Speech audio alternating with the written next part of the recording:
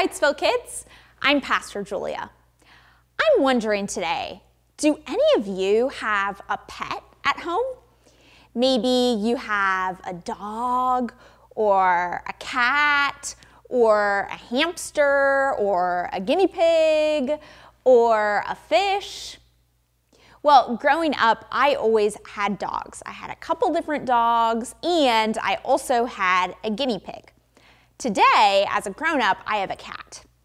And I love pets. It's so fun to have an animal in your house, and especially if you have a cat or a dog, sometimes it can sit on your lap and make you feel really great and warm and fuzzy. Isn't that awesome? But, you know, having a pet is a big responsibility too. When I was a kid and I had a dog, I often had to help go take my dog out for a walk. And sometimes I even had to clean up after it when it was kind of stinky. And it was my job to feed my dog to make sure that they had the food and the water that they needed. And sometimes I had to help my mom take my dogs to the vet so that they could be healthy.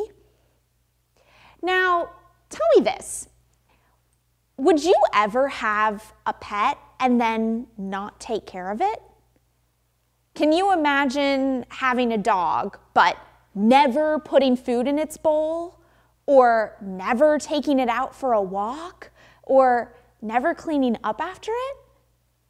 No, because you love that dog and you want to take care of it. It's your responsibility. Well, let me tell you something really cool.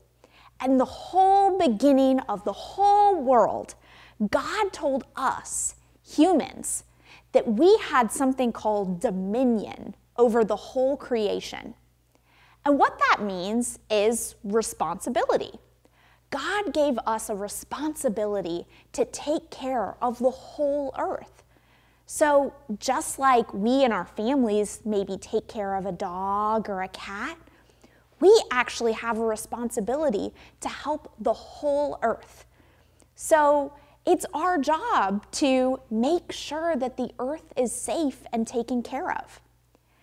I know that can feel a little bit overwhelming, but I want to give you a couple of ideas on what you could do to help take responsibility for the earth even today. Maybe the next time you're out for a walk, you might notice a piece of trash on the ground. Well, why don't you pick it up and put it in a trash can, or even better, a recycling can if there is one. And you can practice things like using both sides of a sheet of paper when you're drawing so that you use less paper to use the most of the resources that you have. There's all kinds of ways that you can take care of the earth, just like you take care of animals that you love. I hope today you will come up with some ideas and maybe talk to your parents about ways that you can use your responsibility well. Let's say a prayer together. Dear God, thank you for making us. Thank you for loving us. Thank you for giving us responsibility to take care of the earth. Please help us to do this special job. We love you. And it's in Jesus' name we pray. Amen.